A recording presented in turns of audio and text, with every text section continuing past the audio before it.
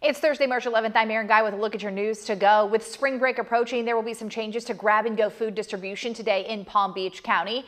Here's what you need to know. Students will get 8 days worth of food starting today. Meals will be distributed at 140 locations across the district. Yesterday on the Treasure Coast, St. Lucie County also gave out extra meals to students.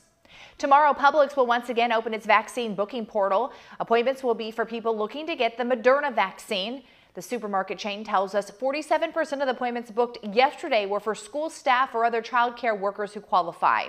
Appointments booked on Wednesday are for the Johnson & Johnson vaccine. Publix is now prioritizing educators of all ages ahead of other eligible groups. Well, now to the state capitol, where lawmakers are sharing new details from the Inspector General's investigation into Florida's troubled online unemployment system. One of the major issues, the Connect website was not tested to handle a volume of at least 200,000 users before it was ever launched. The Office of the Inspector General started this review after Governor Ron DeSantis ordered it last spring in the wake of its almost complete failure as the pandemic and economic shutdown took hold.